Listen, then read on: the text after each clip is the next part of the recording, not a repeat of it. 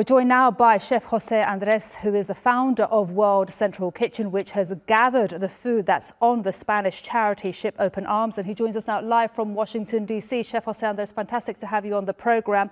Now, what your World Central Kitchen and the Spanish charity boat Open Arms are attempting to do hasn't been done for over a decade because, as you know, as we've just mentioned, the maritime blockade there by Israel on Gaza. Now, there's a lot of concern about how you'll dock, how the food will be distributed. But you have said that that we may fail, but the true failure is not trying. How successful do you think you'll be? Well, you have to hope that we will be successful because the situation, especially in the north of Gaza, is desperate. I want to make sure that you understand that this is a World Central Kitchen-led operation. Open Arms is our partner and the first boat. We have a second boat that is being loaded today, a much bigger capacity boat. But this is the pilot. Mm-hmm. As the boat is on its way to Gaza, we are building the jetty right now that will allow us to connect with the beaches so we can bring the trucks and from there start delivering into the different kitchens and hospitals and the places we want to do this initially. This is a combined operation, obviously, with the support of Emirates and Jordan, and obviously the support of Cyprus. When I sent the boat to Cyprus many weeks ago, and myself, I went to Cyprus, was precisely with this simple idea. We need to stop talking. We must be doing more. Ramadan was coming, and the least we could do was to increase the amount of food that we're bringing. World Central Kitchen is doing right now more than 35 million meals. We've been able to put 1,400 trucks. We work with local organizations inside Gaza. We have 65 kitchens. We are building 10 more. We are doing more than 350,000 hot meals a day. This is why we need to increase the number of meals. We need to increase the number of kitchens. To do that, we must find ways to bring more food into Gaza. And Chef José Andrés, just exactly what is on the boat and how many people do you think you'll be able to feed? Because we heard concerns there by our correspondent Nizar Sardawi saying that authorities were saying that what's on the boat is equivalent to 2 trucks. No, negative. It's equivalent to many more trucks. But I think just you mentioned that the maritime route has not been operational for more than 10 years. You need to understand that in this first arrival, with a place that has no port working, that we are building a jetty with anything and everything we have only inside Gaza. The first trip cannot be one of quantity, but one where everybody feels comfortable that we're doing the right thing, obviously supported by these 2 countries, 2 Arab countries, supported by the Palestinian people inside Gaza, connecting the dots with the support of the local Muqtars. This, at the end of the day, is a led Arab country operation where World Central Kitchen is taking the lead of making it happen. This first trip is not about the quantity. This first trip is to make sure that we can be successful.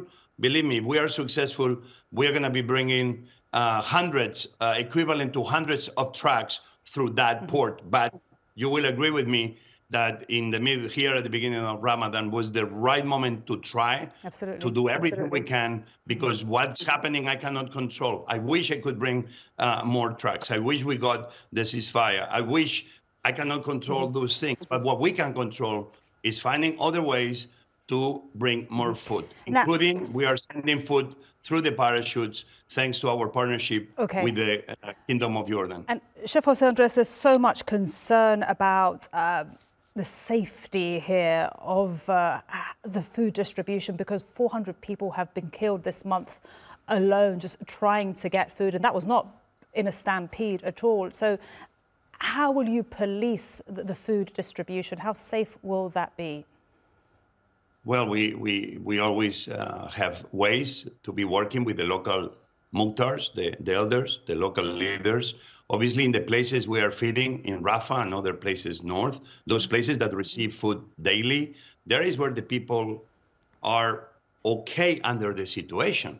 You need to understand that the best way to make sure that the aid delivery is safe for everybody is by being massive. People are hungry. People are desperate.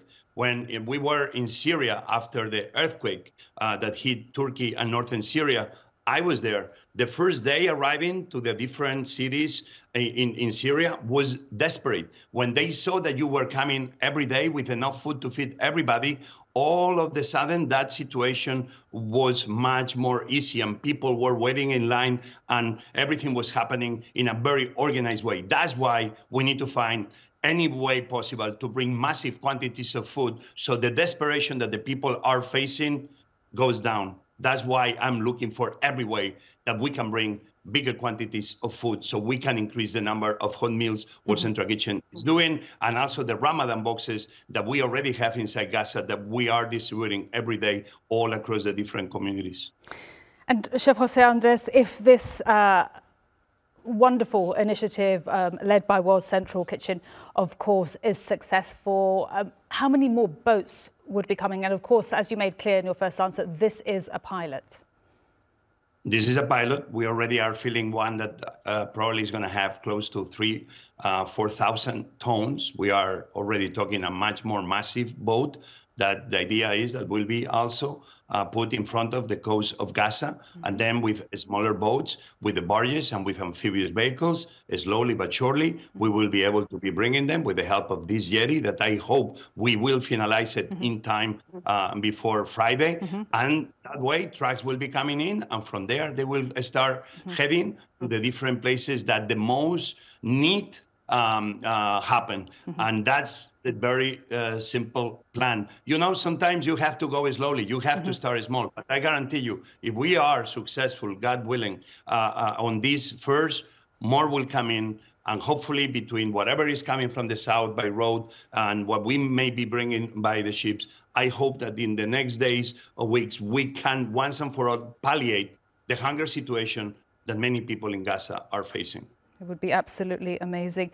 Are you allowed, or can you even share with us where exactly you're building the jetty that I understand is 35 meters long? How easy will it be also to dock? Well, we need to build it almost to 60. Depends a lot about, we are not the ones that chose the place. We are working with the coordinates we're given, but we are working with local Palestinian people and companies to build this jetty. Must be successful, has to be successful. We need to reach up to 60 meters. And if we get But where is it, meters, Chef José Andrés? Is it northern Gaza? Are you allowed to share? It's somewhere in the middle of Gaza. I think as the boat is going to be getting closer and closer, you will realize where that jetty is being built. And again, I do believe anything we do is not enough. We may fail on this mission, but what we cannot is use the biggest failure, as you mentioned, I said before, is the failure of trying. We all must be doing more. It's plenty of food that is waiting to enter Gaza, but is not getting quick enough. Therefore, let's find other routes. The maritime route is a possibility. If we are successful, we can increase a lot the quantity of humanitarian aid of food coming into Gaza. The north must be fed. Just exactly, the north must be fed. And just very quickly, before we let you go back to your amazing project, how helpful is Israel being with this project? Well, we all have to understand that nothing moves into Gaza without Israel looking into everything you're bringing in the checkpoints coming into Gaza. Everything is checked. Every track with the boat was the same. Cyprus has been a good partner, and between governments they speak, and obviously Israel takes a look of what is in the boat. And so far they've been very quickly in helping us provide this aid food to Gaza. Is nothing goes into Gaza without the approval, obviously, of Israel. But again, this is a mission that is led by Emirates, is led by Jordan. We've been working with them very well. I'm very happy that this is an Arab country-led operation. I'm very happy that World Central Kitchen, we've been taking the lead on this. Next, with this vote of open arms, let's pray that this operation will be successful, because then you have my promise that more and more food will be entering Gaza, and I promise you that that food will be reaching the people in the north. Absolutely. Well, Chef José Andrés, you've done it before in earthquake zones, even here in Turkey, Syria, in war zones, and you have so much of our prayers and positive thoughts behind you, the World Central Kitchen team, and of course Open Arms there. All the best. Thank you so much for your time today here on TRT World. Thank you.